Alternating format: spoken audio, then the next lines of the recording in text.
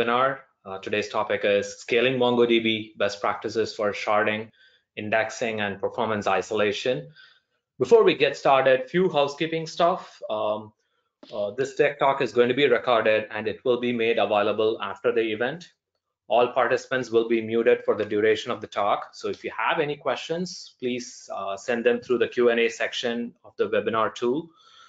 We will answer them at the end, and we are also available on the Slack channel listed here, which is bit.ly/rockset-community-chat channel. This is a public Slack channel for Rockset community, so you can join there and ask any questions that you have related to MongoDB or Rockset. So cool, let's get started. First, a brief introduction. About myself, I'm Prakash Chakalingam. I'm a director of product at Rockset. Before Rockset, I was with Databricks. I was product manager there, managing Delta Lake open source project. And before that, I was with companies like Netflix and Yahoo, managing the data infrastructure there. And I also have with me Dai. Dai, do you want to introduce yourself? Sure. Hopefully everyone can hear me. My name is Dai. I'm a site reliability engineer here at Rockset. I've been with the company for just over 3 years. I've got to touch, pretty much all parts of the infrastructure here. Prior to that, I worked as a site reliability engineer at Foursquare for about 4 years. I spent much of that time working on various MongoDB projects, of which I'll reference a few during this talk, and most of the content of this talk is from stuff that I learned during that period. Prior to that, I was an IT engineer on the BI infrastructure team at Target headquarters in Minneapolis. And yeah, with that, I'll give it back to Prakash to go over some of the agenda that we'll be talking about. Cool. Dai, can you actually move to the agenda? Yep. Yeah. So for the agenda, we have two sections. The first one is all about scaling strategies for Mongo, which is the core topic of discussion today. So as companies are adopting Mongo, building an app with Mongo, there are two sets of problems typically companies face. The first one comes purely from scaling, which is your app is becoming popular, so which means more and more users are coming to your application, which is a good problem to have, but you need to now think about scaling Mongo as more and more requests hit Mongo.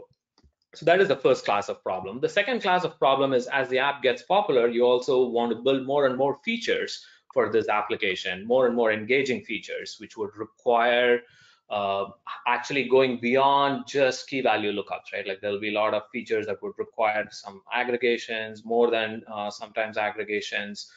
So these are the two common sets of problems that customers or organizations face when they actually start using Mongo. So Dai will go over some of the scaling strategies that he used at Foursquare at massive scale to get this working. So we'll go over sharding, cluster balancing, indexing, and performance isolation as the four major topics, and give best practices on what to use and when to use them and what are the common pitfalls. And for the second section, I'll go over some of the external indexing that companies use today. So there are a lot of cases where companies or users build their external index with Elasticsearch or with other systems. So I'll talk about how that architecture looks like and how you can do that with Rockset and what are the benefits of doing it with Rockset, and how you can leverage Rockset to change your architecture and scale well. So, and then finally, we'll have a Q&A session at the end. So I'll first pass the baton to Dai to go over the scaling strategies for Mongo. All right, thanks, Prakash. So the first topic we'll talk about is sharding. You all are probably somewhat familiar with sharding, but I'll just go over some of the basics and some of the things to watch out for when deciding how to shard and picking a shard key and things like that. So just the basics, what is sharding and why do you need it?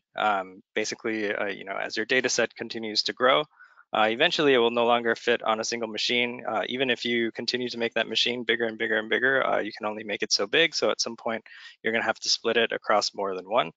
And so that's what sharding is just distributing your data across multiple machines.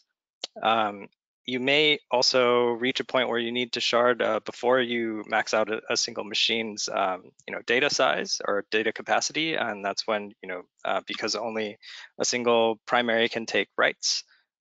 So if you only have one replica set, a single machine is taking all of the writes, and if you have a workload that is very write heavy, you might be maxing out the CPU on that machine or the memory on that machine before maxing out the data capacity, and then you'll have to shard as well. And so you can get multiple primaries and multiple shards to distribute some of that write load. And so the key thing to think about when deciding to shard is what you're going to pick for the shard key. So the shard key is important because it determines how your documents in your collections are distributed across the shards. The value of the shard key basically will determine where that which shard that document lives. The shard key has to consist of one or more fields that exist in every single document, because without the shard key, the cluster will not know which shard to put that document on. And the last thing is critical. MongoDB does not support changing the shard key once you've sharded a collection. So it's very critical that you make the right decision at the beginning and not have to be in a situation where you are kind of forced to change the shard key. It is possible to do, but I won't go into the details of how. We've had to do it actually a couple of times at Foursquare because we made poor decisions, which I will talk about later on in the talk. And it's a very complex process to do because it's not supported by Mongo out of the box. So basically, you just want to avoid having to do that at all. So some things to think about when choosing a shard key is that the best shard key is the one that allows for the most even distribution of your data and load. It is possible to run into a situation where even if your data is distributed evenly, the load may not be, and vice versa. And the second thing is if you can choose your shard key in such a way that it can satisfy a lot of queries that you're going to be running as well, then you can get a bonus there for not having to incur the cost of adding an index purely for the shard key. So the first and probably most important thing to think about when choosing your shard key is whether it's going to be a range shard key or a hash shard key. Before I talk about the differences, I want to introduce the concept of what a chunk is in MongoDB, and that is basically when you shard a collection, Mongo will split the documents in the collection into various chunks, and a chunk is basically a single contiguous range of shard key values. And one chunk can only ever belong to one shard. And so, if you have a chunk that ends up in a situation that cannot be cut down anymore and it still has like 1 million documents in it, you may run into an unbalanced situation because that chunk can only ever live on a single shard. So the difference between a ranged and a hash shard key is that for ranged, the values basically are just the raw values in the field that you have chosen to be your shard key or a set of fields, and each chunk is just a contiguous range inside of there. And this might be useful if you want to run queries like range queries across the field that is being indexed by the shard key index. The hashed shard key is exactly like it sounds. Instead of using the raw shard key value that you've chosen, it puts it through a hash function instead and uses that to determine which chunk the document will live in. And this is useful if you don't need to run range queries. It will most often result in more even balancing because it's totally random. And so my personal recommendation is that if you don't need to use range queries, basically always go with the hashed shard key. There's like some edge cases, but I won't really go into those. The general rule is that I would recommend a hashed shard key in almost all cases if you don't need to use range queries. Um, with the hash function, if you do issue range queries because it has to put the shard key value through a hash function, then the query has to be broadcast to every single shard all the time. So that's the downside. The other thing to consider here, the next most important thing I would probably say is the cardinality of the shard key, which is basically the total possible number of unique shard key values. And this is important because it determines the maximum number of chunks that you can have in your collection, which then also determines the maximum possible shards that you can have in your collection. And so if you choose a shard key that has low cardinality, then you may not be able to scale out very far. So always aim for high cardinality here. The next thing is to consider frequency, and that is how often documents have a particular shard key value. And if you choose a shard key value that has unbalanced frequency, it may cause bottlenecks down the line and potentially in unsplittable chunks. One example might be if you have a collection of people's names. If you choose like the last name to be the shard key value, then some last names are much more popular than others, and so those values will result in if you have most of your data set has one particular last name, then all of those documents that have that last name will go to a single chunk. And if that becomes too big, then it cannot be split any further once it's down to a single value. And then that chunk may be so big that you cannot even move it from one shard to another. So you don't want to end up in that situation. And the last thing is to consider the rate of change, which is how the shard key value will change over time.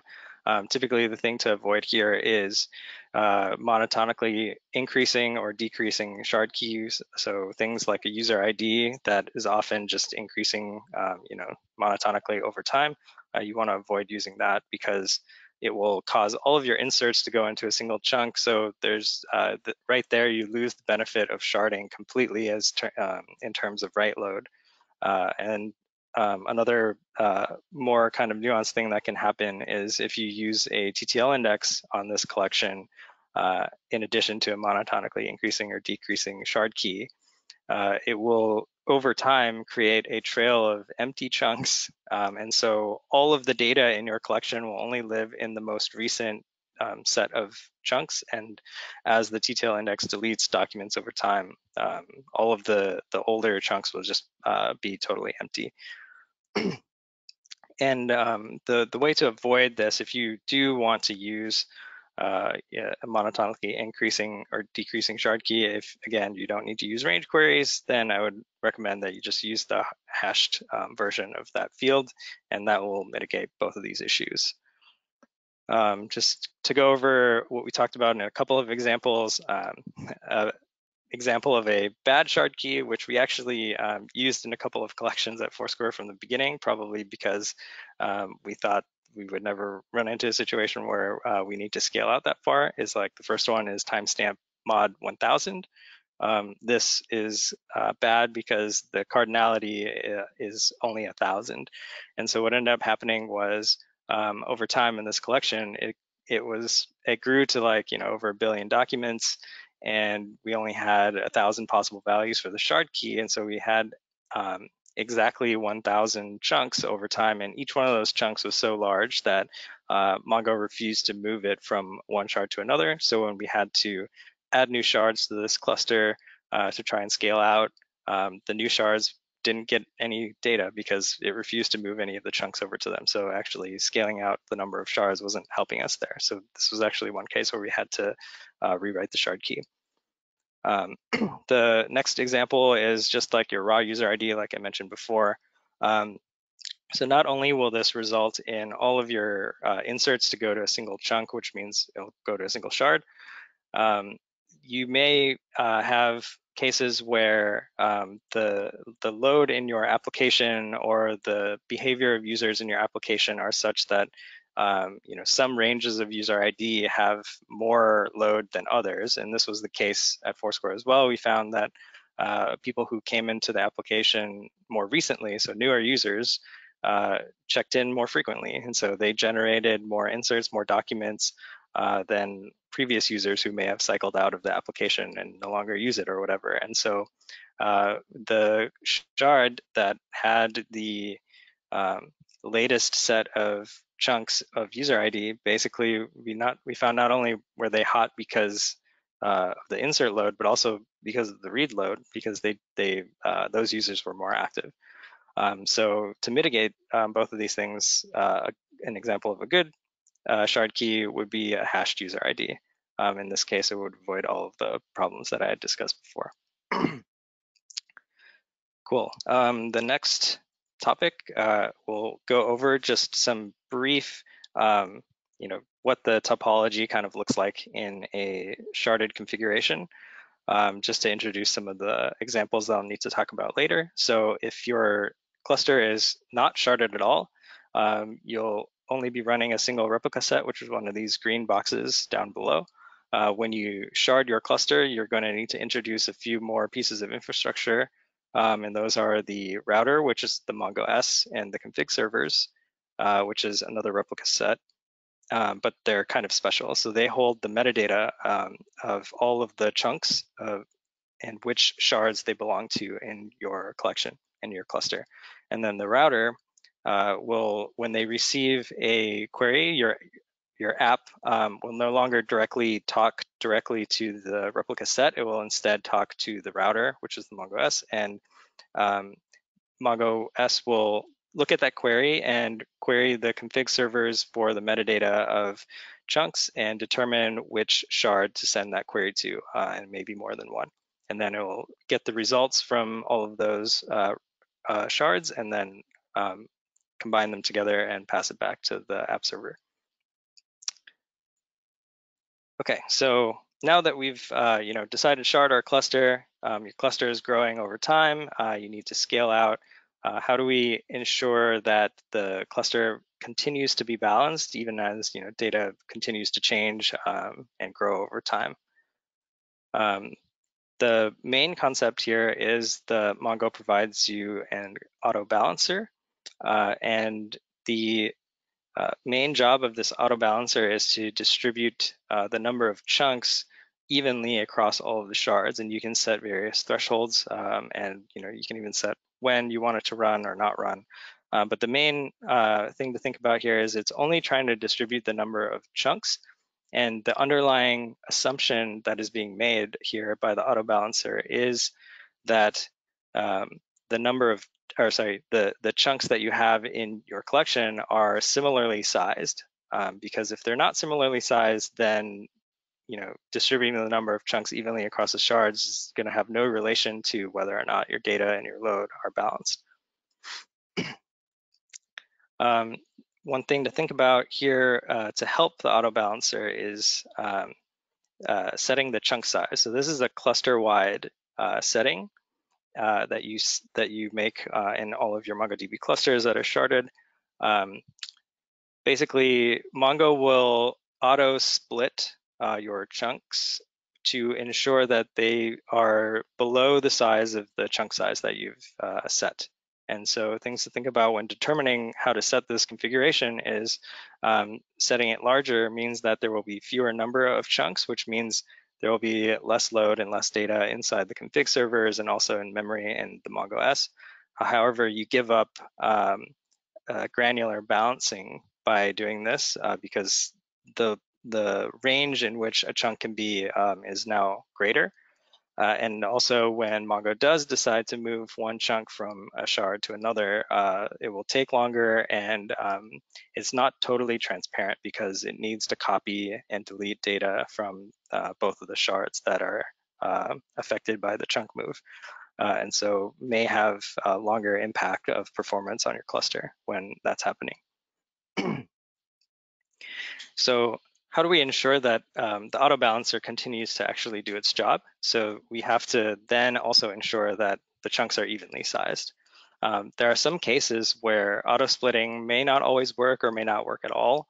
And those are if you have to restart your MongoS very frequently. It it's the tier, or it's the component that actually decides when to split the chunks. And if you restart them a lot, they kind of lose count of when it should split. And so sometimes splitting may not happen. And also, if you have a huge number of Mongo S's, like many more than like 5, let's say, then auto splitting will happen very infrequently. And we found that to be the case at Foursquare. And if we were all together in a room and I could see all of you, I would ask how many of you have actually gone through your clusters and looked at every single chunk in your clusters and looked at how big they were compared to everything else and see if they are actually evenly sized. But since I can't see any of you, I'm just gonna wager that probably not too many of you have done so.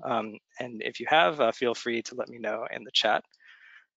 But I actually did that as one of the first things to look at when we were trying to figure out why our clusters were having random queuing on some shards, or some shards were just slower than others to return queries. Sometimes they just timed out, and sometimes they, various machines just died under the load. So this is one of the first things I looked at to look at what was going on under the hood, and I found out that lo and behold, our chunks were very much not evenly sized. And so what I ended up doing was looking at these admin commands that Mongo provides you called split chunk and merge chunk, which are exactly what they sound like. Split chunk will cut a chunk in half based on the shard key range, and merge chunk will merge a contiguous shard key range of chunks together. So like I mentioned, the chunk size setting causes Mongo to try and auto split to ensure that chunks are below a certain size, but there is no auto merging functionality. So like I mentioned before, if you're in that situation where you've left behind a bunch of empty chunks, or if for whatever reason the access patterns in your collection cause chunks to become smaller over time, then you're going to need some way to merge them back together to ensure that they're similarly sized as everything else. And so what I ended up doing was creating a system that actually continuously crawled through all of the chunks and looked at a certain size. And then I set my own chunk size setting in a different durable store. And that was actually on a per collection basis instead of a per cluster basis. And if it saw that chunks were much larger than they should be or much smaller than they should be, then it either split or merged them back together to ensure that everything was about evenly sized. And then the balancer could actually do its job. And this was very effective, actually. And the reason why I decided to set the chunk size per collection was that our collections have very different load. And so various collections have a different size of average documents, or even different collection size. And so these things all impacted what I thought the chunk size should be. Okay, that's enough talk about balancing. This section, I'll preface with a caveat that it's not how to index. That could be its own talk in itself, but merely just some observations and tips that I've seen around indexing and how they relate to actually scaling out the cluster. So first of all, what is indexing in MongoDB? Basically, all queries in MongoDB will scan every single document in the collection unless there's an index that exists to help that query not do that. And so there's multiple types of indexes in MongoDB, like a single field index, or you can have a compound index on multiple fields, or multi-keys to help index things that are in arrays inside of a field. There's even special kind of indexes like text and geospatial, but I won't really talk about all of those here. Just know that those exist and you can use them for various query patterns that you have. Some things to caution when thinking about indexes, like based on what I had just said, you might feel the need to just index everything to ensure that your queries run fast, and that might actually cause the opposite to happen, because Mongo requires that all of the working set, which includes both the actual data of the documents and also the indexes that are associated, fit inside memory. And so, adding a million indexes into your collections or into your clusters may cause the working set to fall out of memory. So indexes not only require additional storage on disk, but also memory. And it will have an adverse impact on your write performance, because every update and insert has to look at which indexes are also affected by the fields that are being updated and inserted. And those indexes have to be updated for that write to happen. So a couple of just kind of random tips in no particular order. I would say use partial indexes when you can. Partial indexes basically use a filter on a set of fields and only index documents that match that filter. And this is a superset of the functionality of a sparse index, which a sparse index is basically only indexes if that field exists in document, and if it doesn't exist, then it does not index that document. And so you can also gain that functionality by using partial indexes, and this causes less load on your on your cluster, because there's fewer things inside the index. So also result in less data stored on disk. One kind of neat trick that we kind of found with TTL index collections is often it is the case that we need to set the TTL to some integer day, like 7 days or 30 days or something like that. And because our load was kind of fluctuating, predictably from day to day, there was a typical trough period during the day and a typical peak period during the day. We found that if you, instead of using like an integer value for your TTL time, offset it by half a day. So if you wanted to do a week, use 7.5 days instead. And what this will do is during the peak time, most inserts are happening during that time.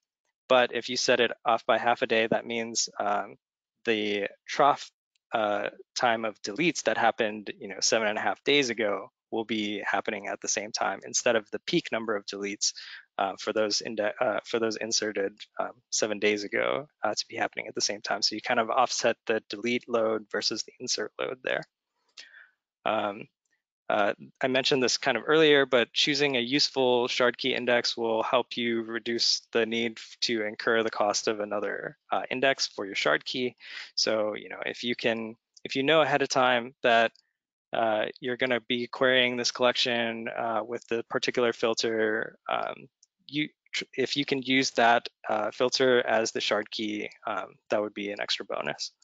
Lastly, when creating new indexes on an existing, like heavily loaded and high QPS cluster, you'll want to use a rolling index build, which is basically taking a single secondary out of every single shard offline and starting it up as a standalone on a different port and building the index there. And then once it's done, shut it down and allow it to rejoin its shard, and then roll through all of the secondaries there. And then once you're done with all the secondaries, step down the primary and do the same thing to that. This functionality actually exists if you're on a paid tier of MongoDB Atlas. There's like an option to just set that and it'll do it automatically for you. So definitely recommend doing that. Last thing, a couple of kind of common problems that I've seen, probably everybody can relate to the first one, is when an application ships a new feature that includes a new query pattern, and there's no index that exists on your cluster to fit that query pattern, then all of those new queries will result in a collection scan that very quickly can just bring down your database. Some things to try and avoid that, we included like a feature rollout checklist that includes looking for new query patterns and determining whether or not we needed to add an index to fit those new query patterns. And also just live monitoring of slow queries. So you can either do that by looking at the slow query log, which by default will show you all the queries that take over 100 milliseconds on your MongoDB clusters, We also, in real time, exported stack traces and drew graphs from all of our app servers, which included, Mongo stack traces to very quickly see if we, shipped a new change that caused something like this, and we can very quickly roll back. And the thing that helped a lot there is to use the $comment query operator when you issue the query. So you can write this in your code. And what we did was in the comment, we would say the name of the service that issued the query and also which part of the code, like which function in the code issued the query. So then when you look at the logs, you can very quickly figure out what the culprit is. The second thing, this is much more devious failure mode, is that you may have a query that has been performing just fine, but over time, your data has changed in such a way that Mongo stops using the correct index. And this can happen if you have, multiple compound indexes or multiple indexes on your collection, but none of those 100% match the shape of the query. But the one that has been using for a long time was good enough. But over time, Mongo decides to switch to the other less optimal index, and that could cause an outage or degraded performance as well. That's because the query planner doesn't actually run the plans to completion. It only looks at the plan that returns the first 101 documents the quickest, and it chooses that one. And so perhaps over time, the shape of your data has changed in such a way that the suboptimal index actually returns the first 101 documents quicker, but is much slower on the rest of the query. And so to avoid this, the correct thing to do would be to add the index that perfectly fits the shape of the query. But if you cannot do that for cost or other reasons, then you can add a hint to your queries to force it back to using the better index. The downside to that is if you do end up adding that perfect index later down the line, you have to remember to change your hint or just get rid of it. Otherwise, Mongo will not actually use it. Okay, let's shift gears a little bit to talk about the last topic, which is performance isolation. We actually at Foursquare used all of the strategies that I'm about to talk about here for various reasons. Basically what this is to try and offload some specific loads from your main production database. And that's because if you do so, it will allow your clusters to scale much more easily. But there can also be other reasons, like if there's some access patterns or some features that require some queries that you cannot actually run on your production cluster without causing performance degradations or things like that, you may need to do this as well. So it may enable you to run workloads that are not possible to run in your production Mongo cluster. So some of the strategies would be to, if you just want to stick with Mongo, separate your clusters by a service or by function, and we did this as well. So we had, a separate cluster for our users' data, a separate cluster for our check-ins data, a separate cluster for our venues data, and we had many different clusters that we've created over time. Some nice things about this is that you gain more predictable performance for each one of these clusters because the amount of query patterns is reduced. So you can optimize for those smaller set of query patterns in a particular cluster. So our clusters were configured very differently based on what data was in there and how they were being accessed. You also gain kind of incident isolation. So if one of these clusters became degraded or went offline, not every one of our services were also offline because of that. So you kind of minimize the blast radius by doing that. And it's still much easier to operate and maintain because you're still just using Mongo. Some other things that we did was to replicate MongoDB data off to a different database, such as Redis or Elasticsearch.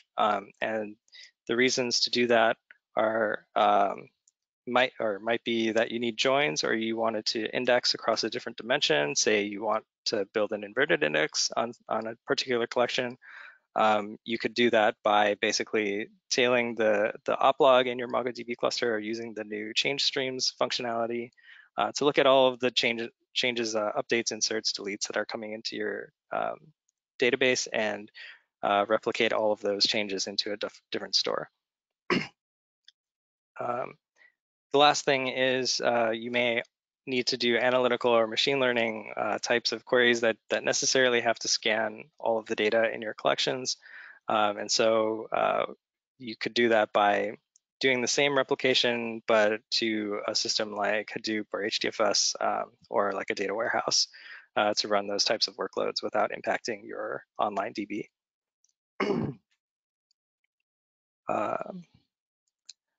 But doing this, you kind of incur a lot of extra overhead. If you use other systems, it adds complexity. You have to then staff people who know how to operate those systems, and you have to staff the people who know how to build the pipelines and to update the pipelines. One of the hardest things about doing this is to ensure that what you're replicating is actually correct. You're not dropping anything on the floor. When you do, how do you recover from that and ensure that all of the data in your secondary systems are all correct? That was one of the most expensive and costly parts of doing this. And also, if your app needs new features, or other teams need to query your data differently, you have to build new pipelines, and that's slow. And ensure all of these additional monitoring and correctness guarantees are also built into that as well. So if you don't want to deal with those things that I just talked about, there is another option, which is maybe why you're here for this talk, which is using Rockset to do this external indexing. And so here I'll hand it off back to Prakash to talk about this. We may need to take a short pause while I hand over control of this presentation over to him.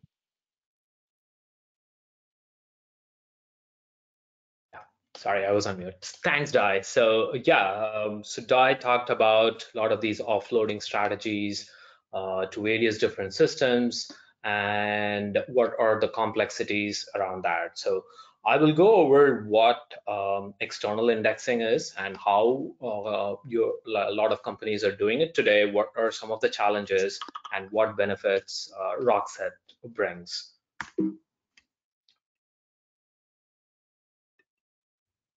So first, let's start with your primary application. So when you start building your app, so you have like a primary app, which could be a gaming app, or it could be a e-commerce website, whatever it is. So you have a primary app, you have like a web services or microservices layer, and then you're reading and writing from MongoDB. But there are a lot of cases where you need to build features or applications that needs to react to the primary events. So, and that's where external indexing is very powerful, because you get full performance isolation. You're not loading your primary database, but at the same time, you can build these engaging features. So what are some of those features? Fraud detection is a very common one, where like there is a primary transaction that gets updated in your MongoDB, and then you want to quickly run through that transaction with an offline model that you have built and figure out if that transaction is fraudulent. Or it could be a leaderboard app. This is a very common feature built in gaming, where there are multiple players playing, and as they get more points, there's a common leaderboard application that needs to reflect and refresh this data.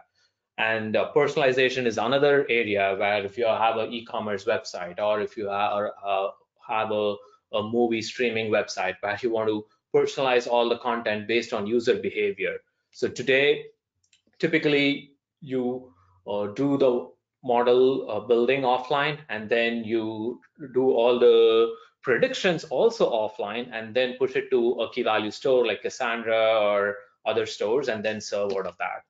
But the problem with that is you're not using the user's current activities for the recommendation. So this means like sometimes you're not fully monetizing all the possibilities that you can do of the user's activities. And there are more apps like search is another common one.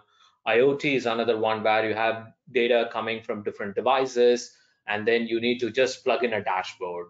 Or it could be running more sophisticated anomaly detection on top of these data that is coming from these different devices to predict failures or even to react to failures quickly. So we created Rockset for developers to easily build such engaging data-driven applications from your primary database. So before going into the details of how it is done with Rockset and what are the benefits of Rockset, let me just give a quick overview of how the stack looks like today. So on the left, you have your primary app, and then there is a web services, there is MongoDB, there is also a cache layer or sometimes. And then when you need more of these features or internal applications to be built off of your primary database, typically you offload them to RDBMS sometimes, like Postgres if you need some analytic capabilities, or it could be for Elasticsearch if you need some search capabilities. So one problem with this approach is newer apps and newer features require spinning a lot of secondary storages, and of course along with it different microservices. So it increases complexity and cost. Some organizations are very good in handling this, and they have a good control of how many secondary storages are spun up. Some of them have way too many secondary storages. Sometimes that creates a lot of different silos, even for our app development. And the way it manifests is when a particular feature needs data from different data storage. So typically the microservices layer has to talk to all of them. So which means now you have a lot of interaction between these microservices going on. So for example, a leaderboard app, if it needs data from Elasticsearch and MongoDB and some Postgres, it needs to talk to 4 or 5 services to gather all the data and then combine them and then serve back. So the blast radius is now really high. Now you have to think about fallback strategies. So this can get quickly complicated as the number of microservices that you deploy increases. So how you can build data-driven applications with Rockset and Mongo is, on the left, you have your primary app, and you have data being written and read from Mongo. For all the reactive applications, for these data-driven applications, we have built a native integration with Mongo. So all change streams, every record that is being updated will automatically be synced to Rockset, and we persist that data, and then we automatically shred that data into different indexes. Some of them are inverted index, row index, columnar index, and then you can use different APIs to query them. So the popular one is, of course, you can use SQL to query any kind of express any kind of queries. So SQL is so powerful that you can do search, that you can do lookups, and you can also do more columnar or range queries. So we support full SQL API and we automatically choose the indexes for you so that you don't need to worry about which index to use when. So you can automatically you can just write your queries and we choose which index to use for that query to return the results in sub-second latency. And what this allows you to do is build more powerful APIs on top of your data in your in MongoDB. So you can, if you want to build like top-end API, or if you want to build a recommendations API or an anomalies API, so you can easily build those APIs or those microservices on top of Rockset for these read-heavy applications. So what are the benefits here? So the first one is its efficient scaling. So you get full performance isolation. There is not too many secondary indexes on MongoDB, so which is great. All of those like secondary indexes doesn't burden your primary app. And the second one is you can reduce complexity. You can eliminate spinning up too many different secondary storages thanks to the converged indexing. So since we index the data in multiple ways, like inverted index, row index, and columnar index, you can avoid spinning up those extra storages that is needed. And the nice part is the integration that we have with Mongo is real time. So any update that happens in Mongo, the records are immediately synced within a gap of 1 or 2 seconds into Rockset. And it is fully managed as well. So which means you don't need to worry about any of the server, managing the servers or the pipeline correctness. All of that is completely taken care by Rockset. And during this replication, you can also provide some field mappings, like if you want to drop some fields. For example, your MongoDB collections had 200 fields, and if you want to only index 50 fields, you can only specify what fields you want, and also specify some transformations if you want during this replication process. And the other thing is, like Mongo, you can also bring in data from other data sources. So this could be event data in Kafka or Kinesis, or you could have partners uploading data in S3, or it could be other transactional databases like MySQL, Postgres, or even NoSQL databases like Dynamo. So what this allows you to do is actually combine data from various different sources and serve those results in real time. So there could be cases like for personalization, for example, in order to do live predictions, typically you need to build a feature for that particular user. And this feature information could be in different places. It could be in Mongo, it could be in MySQL, it could be in Dynamo. So typically, it's hard to do this in real time, in live, when a request comes. So normally companies, the way they build it is offline and then do the pre-compute of all of these predictions and then push it to a key value store. But now, since you can sync data from multiple sources real time, you can easily serve these requests in real time, do the predictions also live. And the primary enabler here is the SQL API. So as you bring in data from these different data sources, you want to normally join this data across these different data sources. The full-fledged SQL API allows you to combine this data from the different sources. And another nice thing about Rockset is, as you bring in this data from different sources, you don't need to worry about data modeling, especially around schema migration. There is no star schemas or anything needed. So you can just have JSON documents ingested from Mongo. At the same time, you can also bring in more structured data from MySQL, or more event data which are more semi-structured from Kafka. So you can work with these different data models, and we automatically build smart schemas based off of the data so that you can work with these semi-structured data very efficiently. And the last thing is, what this allows you is to build more lightweight isolated microservices. So in the previous model that I showed, you have a microservices which is talking to like 10 other microservices, and the blast radius is really high when it comes to like any failures. So with this approach, you have microservices which are more isolated, so which means there is less operational fires, and each API that you build with Rockset is basically hits a particular REST API endpoint. So which means they are like by in itself a microservice. So there is no too much services interacting with each other. So you can isolate these microservices better. So finally, what are the benefits of building up applications? First and foremost, you're reducing your infrastructure complexity and spend as you scale. So you're not just spinning up a lot of secondary storages, a lot of cache, a lot of services, and worrying about correctness of replicating to all of them, and like increasing the spend there. And the second one is you're able to build more powerful data APIs on data in MongoDB for your application. So this allows you to build more engaging features which you were not able to build before.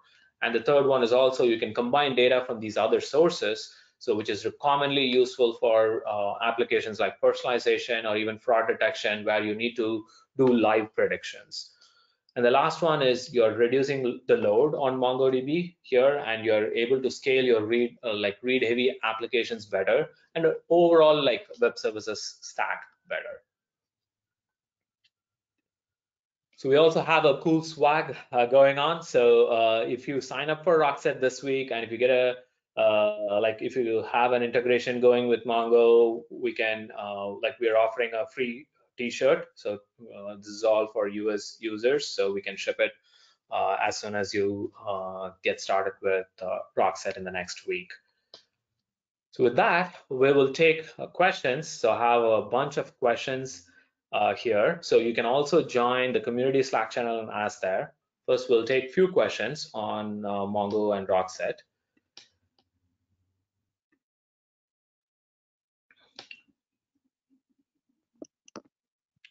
So I have a bunch of questions here. So the first one, probably for Dai, how do I find the problematic queries that are affecting MongoDB?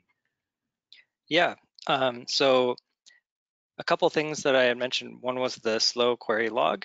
So MongoDB by default will log all queries that take longer than 100 milliseconds. So you can look through this log to see which queries are considered slow. You can change this 100 millisecond setting to something else if slow means something else to you and your particular workload. So it can filter out a different set of queries there for you. And another tool that Mongo provides is called Mongo Top. It's just like a binary that you can run. You connect it to a particular cluster, and it will spit out the amount of time it spent working on reads and writes for a particular collection. So it will not tell you the exact query that was run, but you may be able to identify inside of a cluster that has many collections which collection is taking up the most resources there. Got it. Cool. That's pretty cool. I have one more. This is also around Mongo's query. So how can I determine which queries are consuming the most resources on my MongoDB cluster? Yep, exactly what I think I just said. Those two tools that I mentioned. You can also, this is a bit more time consuming, but you can also kind of turn on the profiler, query profiler, and that will spit out much more detailed information about the resources that are being consumed by any particular queries that are running on your cluster. If you've pinpointed it down to a set of handful of queries that you are suspecting, you can actually run and explain on each one of those queries and look at how many documents are being scanned, if it's actually using the correct indexes and things like that. Okay. Cool. There's one more on Mongo. With MongoDB, who controls the auto splitting and auto merging? Is there a separate node spun up for it? And what is the performance impact? Yeah. Yeah. So the component that controls the auto splitting of chunks is the Mongo S. So it keeps a running tally inside of itself in memory of all of the updates and inserts that have gone to particular chunks. And it compares that to some coefficients multiplied against the configured chunk size. And if it goes over that, then it will decide to split it. If not, then it will not decide to split it. So like I mentioned before, if you restart this tier a lot is when you may run into a situation where auto splitting doesn't happen. Or if you have a lot of these Mongo S's, it may also happen very infrequently or not enough or not at all, because each one of these can only see the amount of traffic that's going through itself, right? So if you have 100 of these, each one can only see 1% of the traffic, the overall traffic. So it may not be doing the right thing there. There's not another node that's spun up. Nothing else is controlling it. So yeah, it's just the Mongo S that determines this. And then for auto merging, there is no such functionality. Mongo will never merge your chunks back together by itself. So you have to do that on your own. Cool. There is one question on Rockset. So how can I build indexes in Rockset? So I can take this. So in Rockset, you can build as you ingest data from MongoDB or from other data sources, we automatically shred all of this data and index, build these different indexes, the inverted index, the row index, and the columnar index that I talked about for all the fields. So you don't need to worry about what index to build and how to leverage that index for your queries. So that's completely fully managed behind the scenes. So you can just ingest and run your queries and do your performance based on your performance requirements. You can choose the different instance sizes. So we have different virtual instance sizes, and you can choose which ones you can use, which ones would suit your query performance needs best. Cool. I think there are a few more questions, but I recommend, again, like since we're almost on the time here, I recommend joining the Slack channel, bit.ly/rockset-community-channel, and we can continue some of the Q&A there. Dai and I will be there, and there'll be more people from Rockset, so to answer your questions. And last thing, there is also a Twitch stream next week, July 7th at 11 a.m. Pacific time. The stream will be about building your first MongoDB Rockset integration. So if you liked what you saw about the MongoDB Rockset integration that I talked about, you can see a demo of the integration and how it'll enable you, or how you can get started. So you make sure you follow us on Twitter at Rockset Cloud to get these updates and what we're doing and what events we will be hosting. Thank you. Thanks, everyone. All right. Thank you, everyone.